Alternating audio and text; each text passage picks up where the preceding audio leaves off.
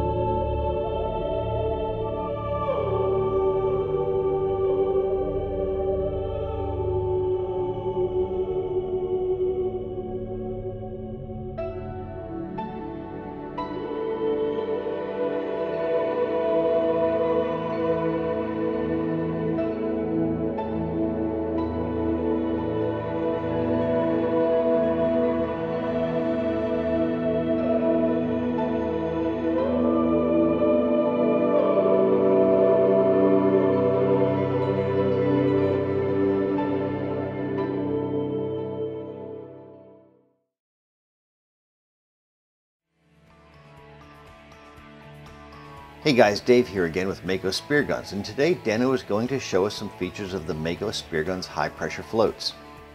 When Dano designed these floats using a Zodiac nose cone, we knew they'd be popular, but we had no idea they'd become this popular. During the design and testing phase, Dano found that the Zodiac nose cone could be pulled effortlessly through the water. Even in current, there is minimal drag compared to other floats.